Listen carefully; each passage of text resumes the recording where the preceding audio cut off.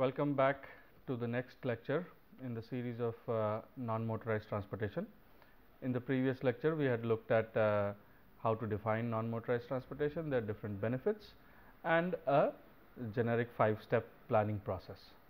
So, in this lecture, we are going to go into details about all the 5 steps that we have learned, and in this particular lecture, we are going to look at the first step, which is assessing non-motorized transportation systems, and particularly within that we will be looking at how to determine the city characteristics and the transportation situation, look at different institutional and regulatory environment existing in the city, map the existing infrastructure and assess its condition, and then get into how to determine what scale of NMT infrastructure is needed and who are the stakeholders for that. So, you may recall this figure, which gives you the 5 steps in the NMT planning process, and now we are going to look at the first step, which is assessing the situation. Just a brief overview about the document from which all the material has been taken. This is a guidance document. Again, guidance means that it is not a standard. So, the values or the numbers given in the document may change from city to city. However, the guidance document gives you a knowledge bank. So, it is developed based on the best practices from not only India, but also cities outside India, how they are developing their non-motorized transportation infrastructure. So, this is very helpful in understanding and getting a perspective of how NMT planning process should be. The document guidance document has been developed keeping in mind both planning and engineering departments as well as stakeholders from the private professional field. So, there has been input from all of these 3 different types of experts groups, and based on their input, this guidance document has been developed. So, when we talk about assessing infrastructure or assessing the available infrastructure in the city, and so that we understand how non-motorized systems can be developed, we need to ask ourselves 3 different types of questions. Generically, we ask ourselves 3 different types of questions. First is walking a choice of mode. So, are you walking out of choice or out of necessity? That is one very important thing we need to identify. Parallelly, we need to know what is the socio-demographics of the city, and also what kind of trips are you making, either using the different types of non-motorized modes. So, are you bicycling to work, or are you bicycling to a grocery store? Are you walking only for fitness and exercise, or are you actually walking to go to a medical store or go to your work also often? So, what are the different types of trips that you make using non-motorized modes? What is your socio-demographics? How many trips do you make in a day? All of those gives you an overview of the transport situation, as well as links it with the city characteristics.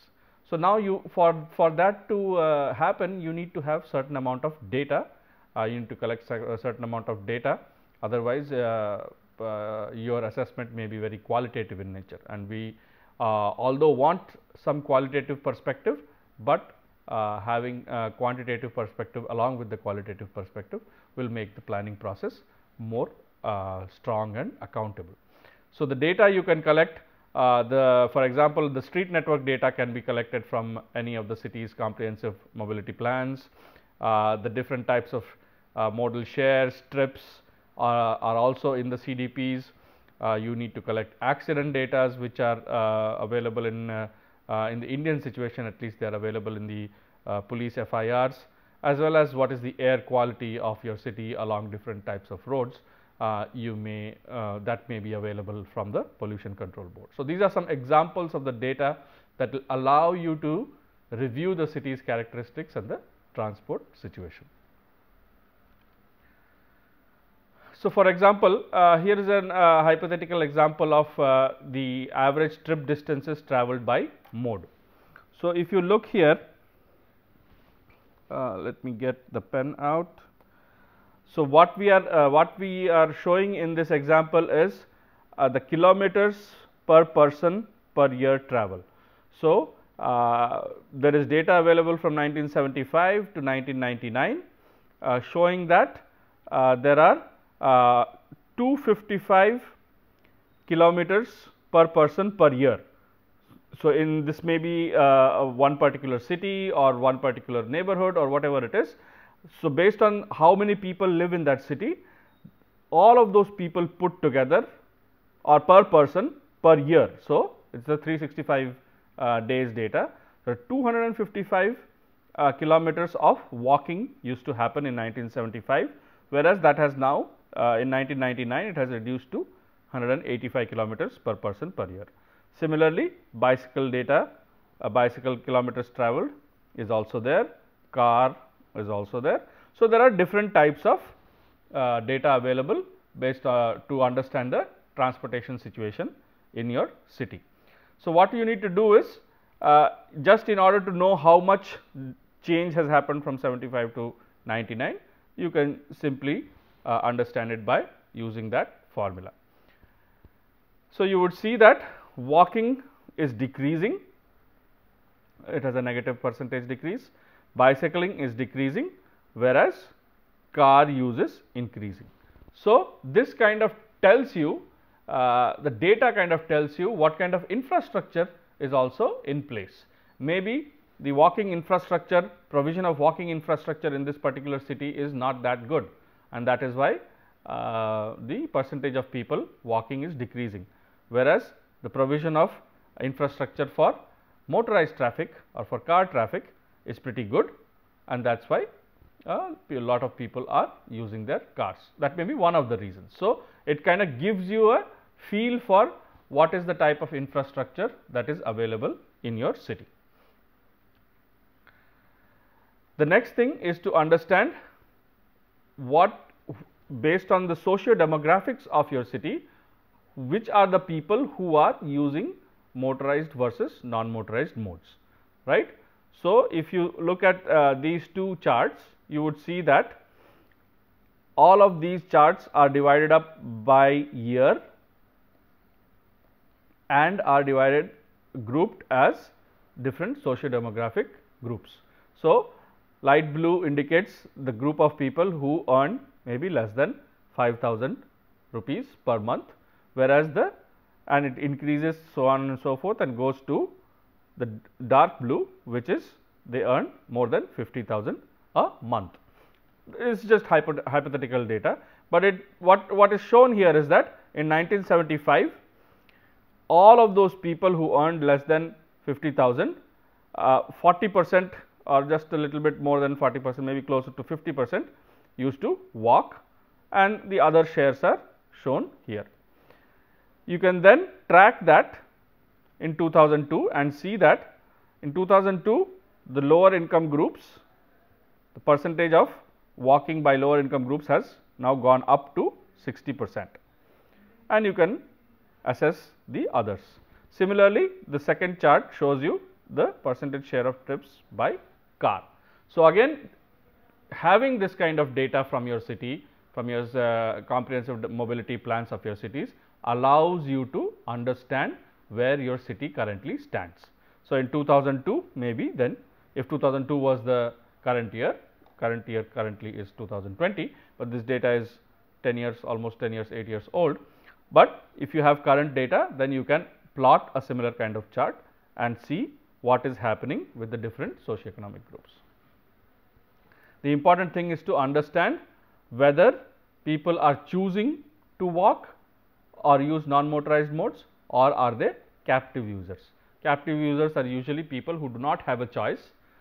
Maybe they are socio-demographically poor, or they live in remote areas where there is not enough infrastructure available. So, they are captive to some kind of mode. Okay. So, that is the difference between a choice user and a captive user.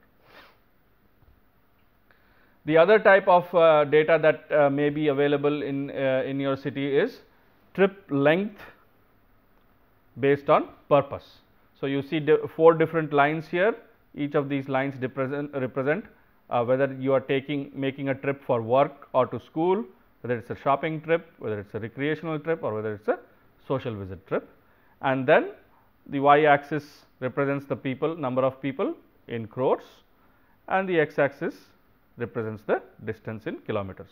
So, you see as the distance increases, the propensity to use non-motorized modes for different trip purposes decreases, right. If the trip distance is very less, so if it is a very short trip, less than 1 kilometer or even between 2 to 5 kilometers, more number of people are likely to use non-motorized modes, right. It is intuitive. You do not want to walk long distances, you do not want to bicycle for long distances, but if it is shorter distances, then you would use non-motorized modes. Whereas, as the distances increase in this direction, you see that the number of people using non-motorized modes. So, these are all people that are using different types of non-motorized modes for each of these purposes. So, they have a declining trend. So, this again tells you maybe the land use in your city is very segregated.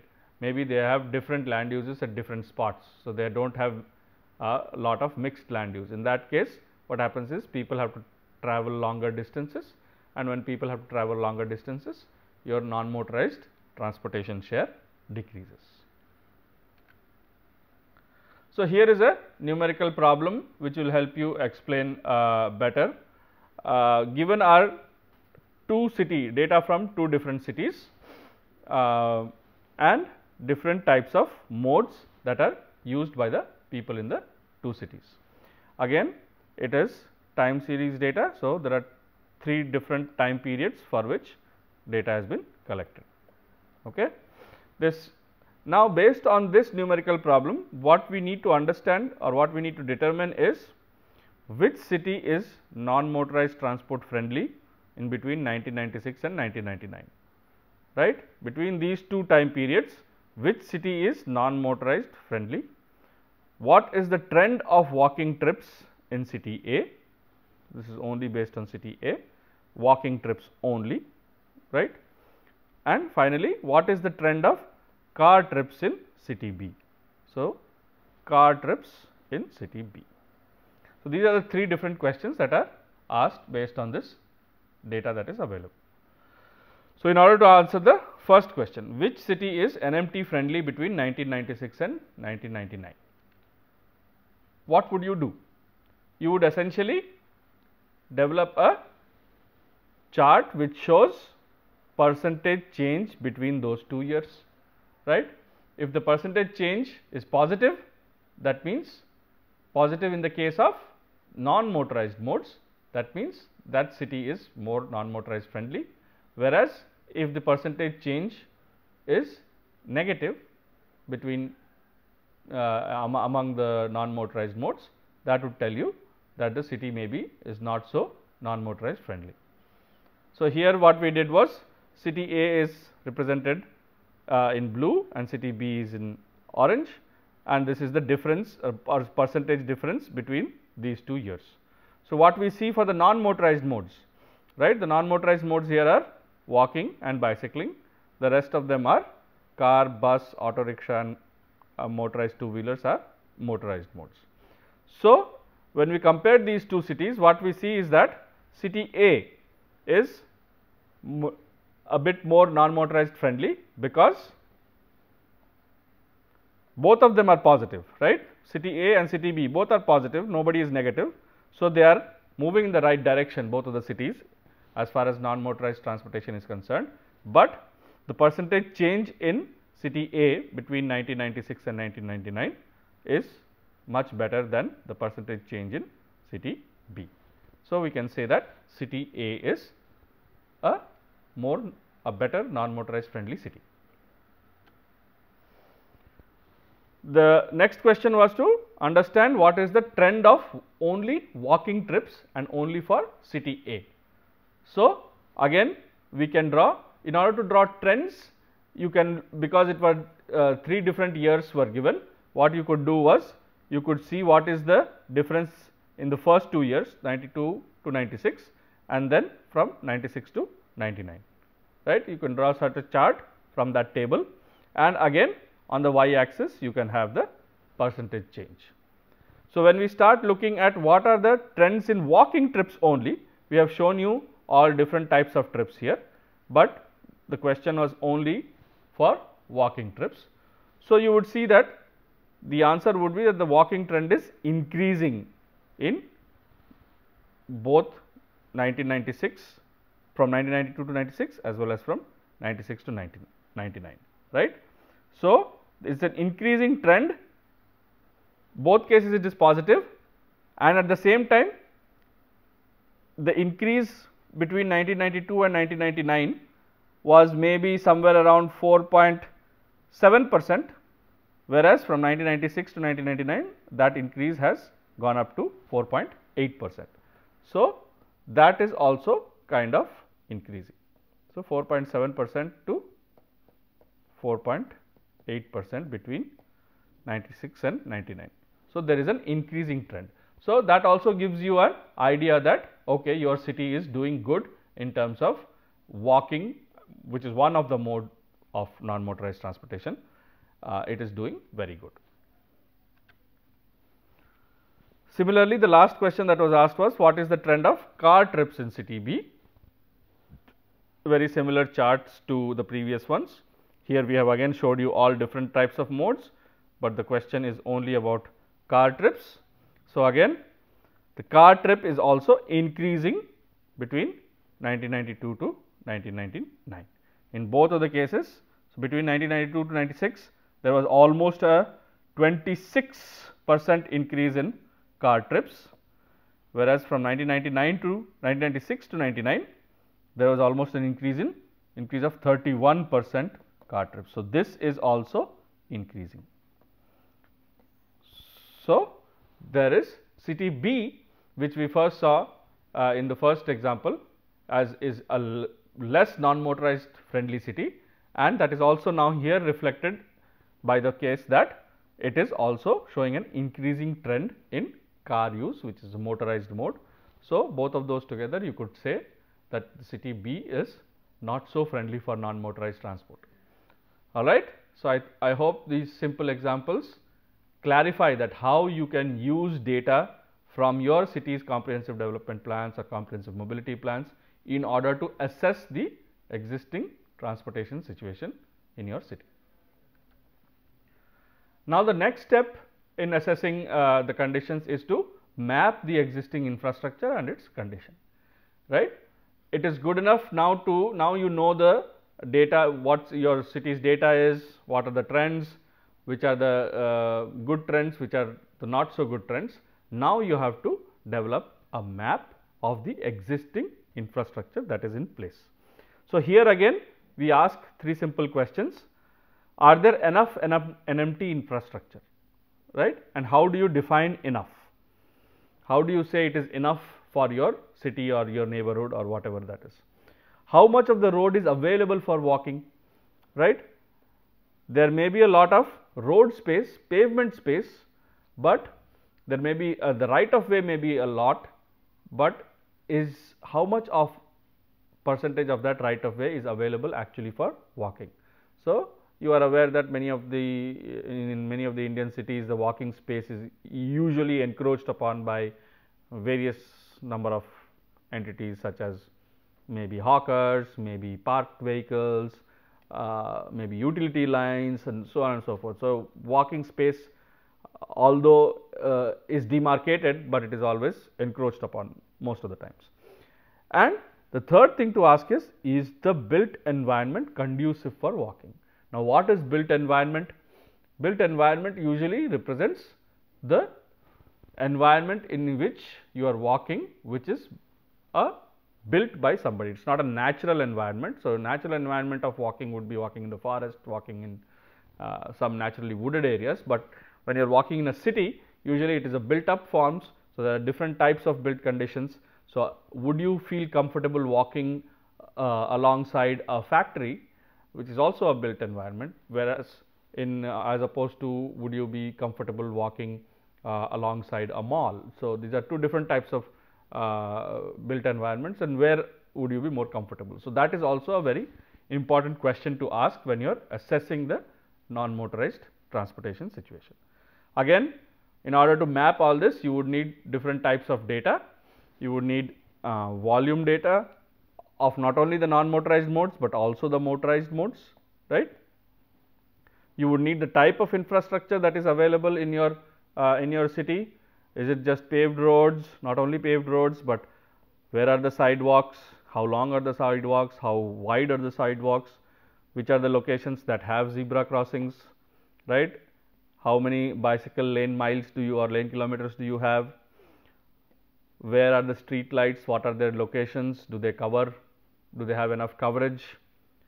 And also, when you are talking about non-motorized, especially about walking pedestrians, you have to know where your toilets are along the way, your public toilets, drinking waters, street furniture such as benches and all. So, you have to map these things. Unless you spatially know where it is not possible to quantitatively assess how good or is it adequate enough for your city. So, all of this infrastructure for mapping the infrastructure, all of this data should be available again in your mobility plans, or you do yourself collect data using cordon counts and so on and so forth, conducting site visits and all. So, again this is a hypothetical data that we have used again for 3 different years, where we have shown what is the length of infrastructure that is available in kilometers for these different types of facilities, bituminous roads, non-bituminous roads, footpath, cycle track and concrete infrastructure. So, this is just the data that is available. Now, you can easily see that bicycle tracks percentage change from year to year is very low, whereas bituminous, we are building a lot of roads, but we are not including cycle tracks in those roads, right. So, if one is used to see only the bituminous pavement length, then they would feel that, well, we are building a lot of roads, but that does not mean that we are building a lot of bicycle tracks, which are usually marked on the roads. Sometimes they are off roads as well, but many cities or many cities in the west and in the developed nations have bicycle tracks now, which are on the pavement itself. Similarly, you would see footpath, although is higher than bicycles, but is way lower than bituminous roads. So, although we have roads, but we do not have footpaths along those roads. Not all roads would have footpaths again. You have to be very careful when you say that the length of road is not always equal to the length of footpath, but it has to be somewhere in proportional to the footpath. So, maybe there is another classification that you need to find out is the bituminous roads along urban collectors. Maybe that is what something you have to look at. Collector roads usually should be pedestrian friendly. So, then the next step is to identify all the different institutional, legislative and regulatory issues in your city, right. It is very, very necessary to understand all this, otherwise you would not be able to plan for it. So, in order to understand all that, you have to be familiar with different types of plans, ranging from city development plan to urban renewal schemes to land use development. So, you would see that this is non-motorized transportation is a combination, is a well integrated domain of civil engineering as well as urban planning and architecture. So, you have to, if you are a civil engineer, you have to cross over and also know about land use, about beautification schemes, and whereas if you are a urban planner or a architect, you also have to understand how the transportation mode shares happen and how all of those happen. So, it is an interdisciplinary field and you have to know about all these institutional regulatory things. So, this is an example of how you can map the existing infrastructure condition, right. So, this is just a short stretch of a street from here to here. You could know the width of the road, you could map where the trees are, right, that gives shade, comfort to people who walk. You need to know what is the land use type, that will give you the built environment that is there around it. Okay. Built environment again makes you feel, makes your perception of walking different for different types of built environment. You can mark all the public toilets, all the street lights. So, this gives you a detailed existing condition, existing infrastructure as well as condition. So, this map shows just an inventory of all the infrastructure that is available. The next step would be to go ahead and determine the condition of it. So, a public toilet is present, but a public toilet's condition may be not that good. So, that also has to be documented, right. Street lights may be present, but street lights are not functioning, half of the bulbs are out of order. So, that also has to be recorded. Unless you do record all that, you will not be able to plan for good non-motorized structure, non-motorized transportation facilities. All right. So, this is a snapshot of how to do it. And like I said, you have to then assess it, and there are the various assessment tools for non-motorized transportation, which we are going to get into in the later half of this class. Just to give you an idea of what are these tools, there are different, you can measure the built environment, walkability and bicycle by using walkability and bicycle audits.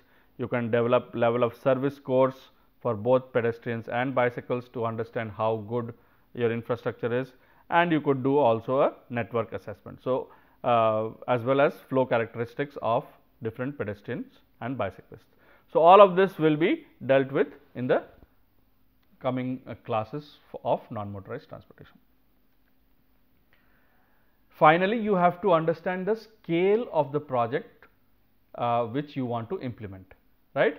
A non-motorized transportation usually happens, a non-motorized transportation project usually happens at 4 different types of scales.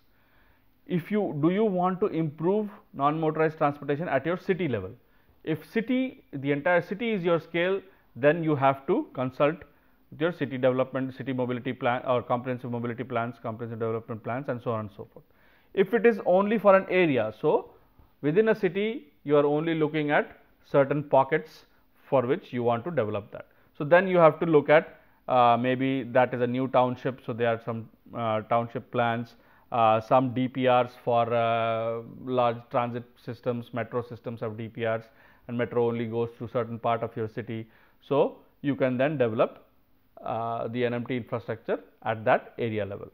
Similarly, if it is for a corridor, so like I was saying, metro, if you are planning around the metro stations of your city, so metro runs on only particular corridors.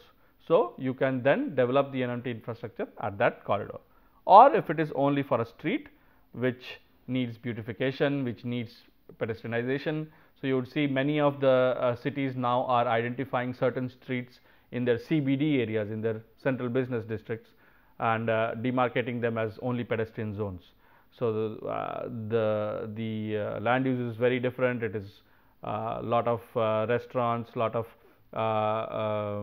areas where people can just walk to, and maybe it is only during the daytime that it is designated as pedestrian zone only, during the weekends, during the night. So, there are a lot of those kind of things that are only specific to certain streets in the city.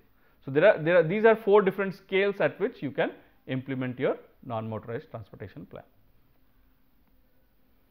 This is the illustration of what we just said, and we are now almost coming to the end of this lecture. Finally, you also have to know what are the funding opportunities. NMT funding opportunities are usually bundled with larger projects. So, one has to be very careful during its implementation that these NMT infrastructure is implemented, because footpaths are usually not funded separately unless it has to be retrofitted in. Usually what happens is when a road is repaved or when a road is new road is built, a footpath is built along with it. So, one has to be very careful that once the road the pavement is built, the contractor or whoever is authorized to build it also constructs the footpath as per design. So, usually what happens is the funding is bundled together. However, you can also look for isolated funding that are available from various central and state schemes, also local planning budgets, and also private funding sources. Many times what happens is if you are especially in a market area, along that street, if there are all different types of shop owners may pool in money and have the footpath built in. So, those are private sources. So, you need to also tap into such sources to build your non-motorized transport infrastructure. Finally, you have to understand who the stakeholders are. You have to understand who the stakeholders are in order to raise awareness, right. Many people are not even aware that there should be pedestrian infrastructure at this place or that place, or they take it for granted that we just walk on the street, we do not need any infrastructure, but you have to raise awareness among them in order to build these infrastructures. So, based on the scale and scope of the project, and also you have to make sure that you have sufficient stakeholders who can influence decision makers, right. You have to talk to your maybe elected representatives, maybe experts from academic institutes, different government bodies. So, you have to build your case in order to have this NMT infrastructure implemented. Many times it happens is everybody usually loves the idea of having a good pedestrian facility or a good bicycle track, but they do not know how to actually implement it. So, in order to know how to actually implement it, you have to have the right stakeholders in place and raise awareness, raise funding, so that these projects are implemented. Here are some references from which most of the material was shown to you. This can be downloaded for free, and the third one is a textbook which you can read further to gain further knowledge. So, in our lecture today, we have looked at the first step in the 5 key steps of understanding of planning for NMT. We have looked at assessment, understanding city level characteristics, what are the different data sources to have the information about your city, and also how to plan for different scales of NMT infrastructure. Thank you.